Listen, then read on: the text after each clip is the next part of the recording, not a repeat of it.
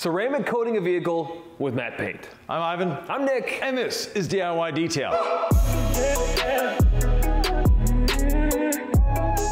Yes, we have this beautiful matte Mercedes. And if you look here, but wait till the end of this video, there's a card here.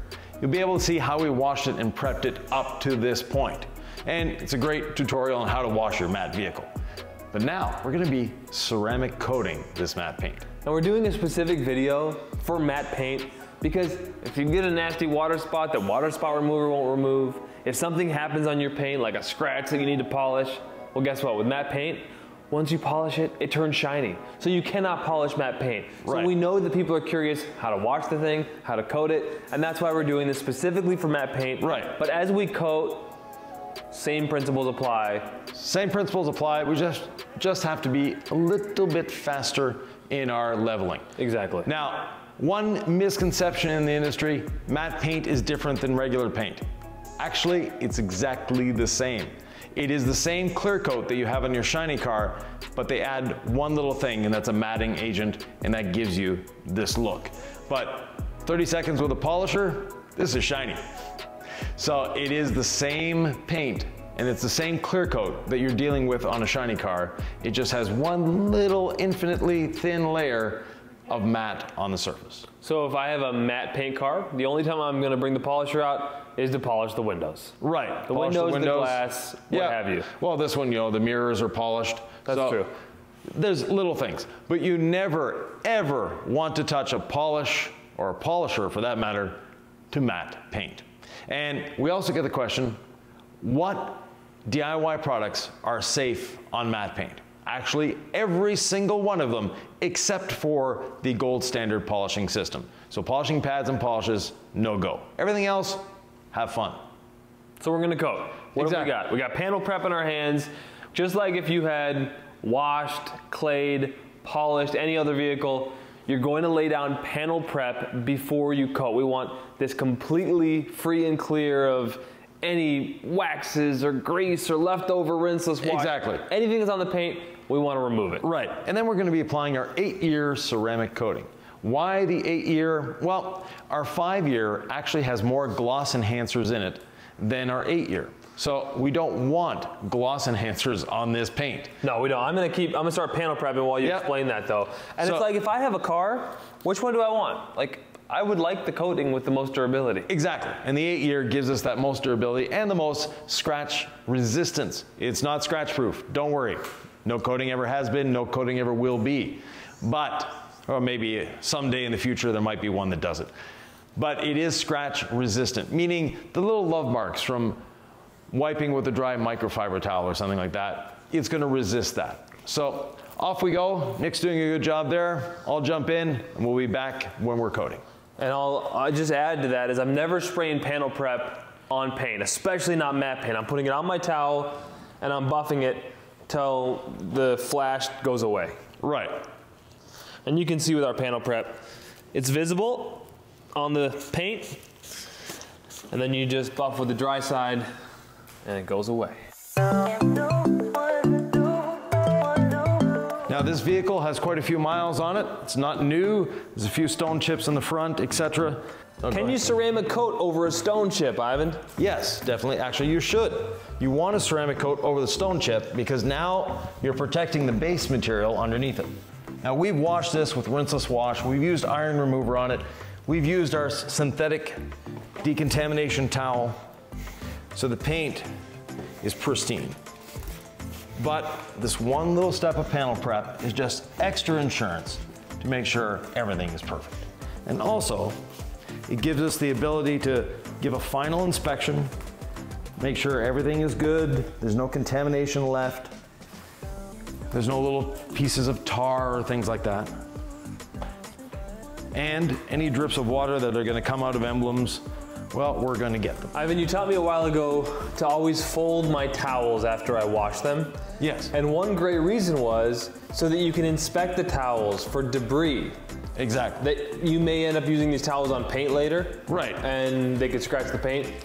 Same thing for why we take the time to panel prep thoroughly before coating is you're inspecting for any missed spots, Yep. Something that we didn't get to with our clay towel, a water drip, that sort of thing. Right, and also if you've polished the paint, it's just gonna remove any little excess polish that you may have left on the surface.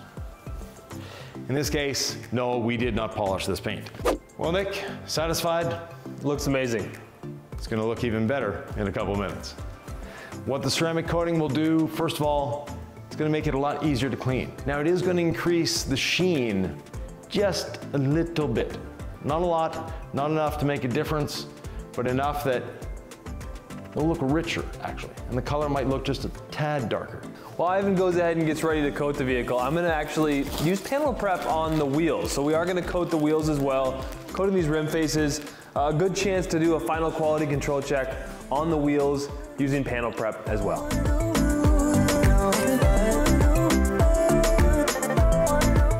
Ivan, we have the gold standard polish. Right. And we have the standard edgeless towel. Right, now this is a low nap on one side, high nap on the other, and Nick is gonna be using both sides simultaneously. So right. the low nap to level the coating, and then the fluffy side to buff it up. Yeah, low nap here, fluffy side there. It's a nice kind of duality to have when you're doing the ceramic coating leveling. Right, now, I'm gonna put a little on my applicator pad. People are gonna ask how many drops, Ivan? Around 10 to start. And then I'm going in a circular motion because I don't want any high spots. Now, normally on glossy paint, we're gonna wait 5 minutes. But on this paint, Nick is gonna level after about 1 minute. Because of that matting agent in the paint, it reacts differently to the coating.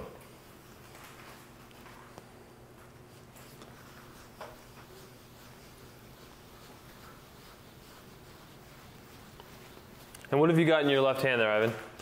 I have our beautiful foam coating and sealant applicator. Just glides effortlessly over the paint.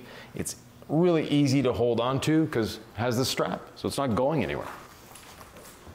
I'm just gonna err on the side of wiping it sooner rather than later. Right. I don't wanna deal with any high spots. No. On matte paint. I don't wanna deal with something that, ooh, what do I do? It's on there, right? Right. These are pro level coatings. They're easy, but they're still professional level coating, so just matte paint, man. You can't take it back once it happens. No. Now, you've done a panel, you go back, you see a high spot, reapply coating over that high spot and wipe it off. And don't wait, just do it immediately. In fact, the leveling is really easy. Yeah, it is. With the matte, is it the matte paint? Well, it's the coating and the matte paint. Now, like I say, on glossy paint, we say to wait 5 minutes. We're cutting it short here because we really don't want to have any high spots.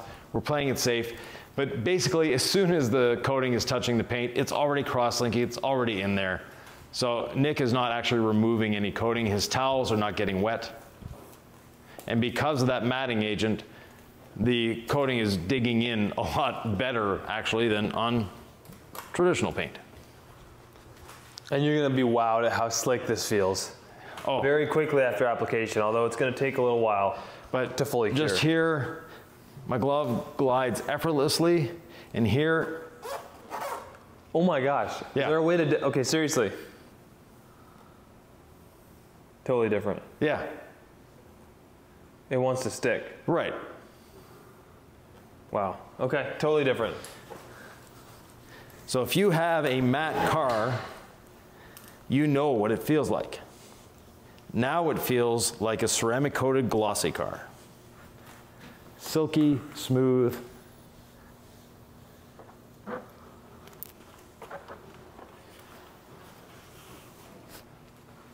And we're going panel by panel. We're taking our time. We're not in a rush. We're not being paid by the hour, so we can take our time. But the other thing is we want to make sure it's done right. And I've got a glossy spot here that I may have had a little too much coating when I started on my applicator, so I'm going to pre-level it with this so Nick doesn't have to deal with it. Thanks, Ivan. Looks like it's been about a minute. Yeah, and we can see it's almost evaporated or dried completely. Now, one thing when you are applying a coating, whether it be on matte paint or any other paint, you always want to overlap onto the next panel.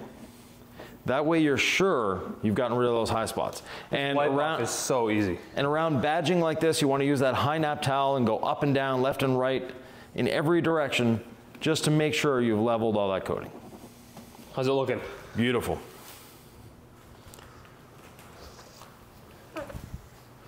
We'll do the windshield frame here.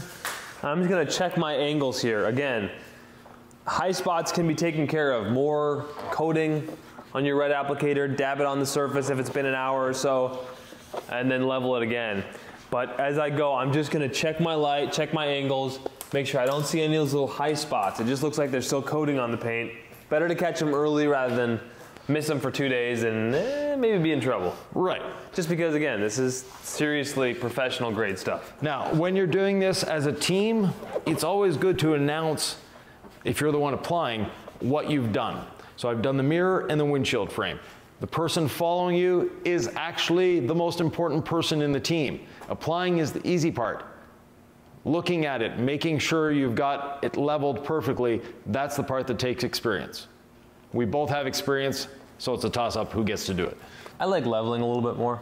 It's my style, I have it. Yeah, a little spot here. Okay. Corner got missed. Yeah, there we go.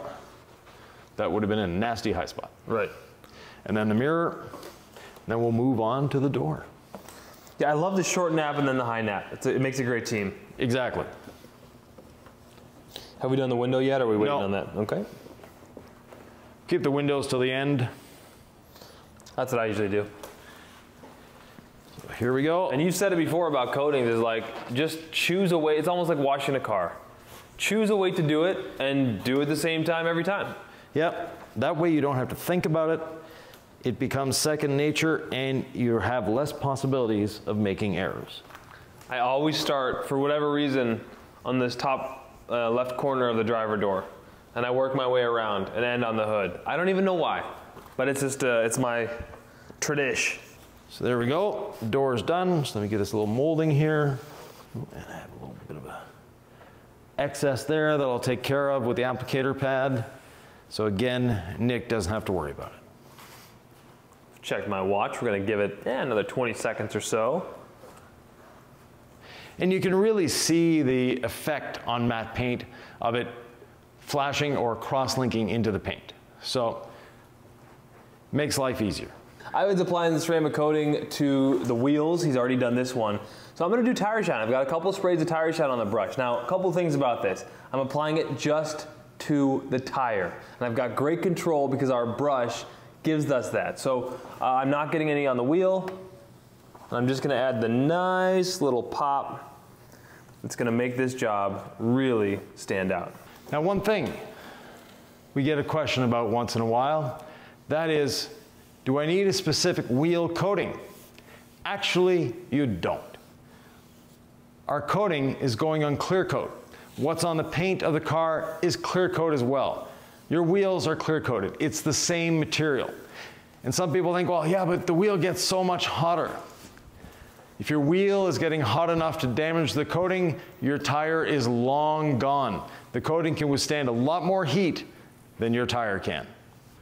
You can see we've actually turned off our top lights. We're trying to change the lighting in here to get a sense of any potential high spots we missed. We were taking this very seriously with this very expensive car.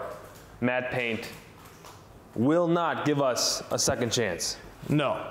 Now, I did find a high spot just on the back corner of the trunk, and we were able to get rid of it. Simply, if you do have a high spot, you're within an hour's time, take your applicator, rub it a little bit, and immediately wipe it off with a towel, and you will get rid of the high spot. Whoa, I haven't touched this with the towel yet. It is so slick. That is amazing. I'm not used to matte paint being like sliding. Well, you applied and I buffed, so yeah. I leveled, so I felt it. Yeah, and this is looking good. I don't see any high spots. Typical areas where you're gonna get high spots, anywhere there's a panel intersection, because we're always overlapping. And you can have areas here. You can get high spots around emblems. Those are big ones. And also, you might have a little bit of water hiding behind there. When you're wiping it away, when you're doing that leveling, that drop of water comes out and it creates what looks like a high spot. So we were safe there. Nick took the time to blow dry this car everywhere with a Master Blaster just to make sure we got all the water out of the emblems. That worked great. Another area that you can have high spots is these little creases in here where we're getting in there with the applicator. We just want to make sure, and a crease like that, that's a great spot for a high spot to hide. Around, this one doesn't have any B pillars, but if you had a B pillar here, this little angle where the B pillar comes down and comes out on the molding, that's another really popular spot for a high spot. Obviously, around and under door handles, around and under the rear view mirrors, and like the one we found, around spoilers and things like this. And again, this is an intersection where we have the light, the trunk, the side panel, the spoiler, so all that combined to give us a perfect area to get a high spot. But luckily, we got rid of the high spot, so we're safe. And this vehicle looks absolutely amazing. Let us know what you think about the vehicle, and let us know if you're interested, because we think you will be, by clicking right here for more videos about how to apply our ceramic coating.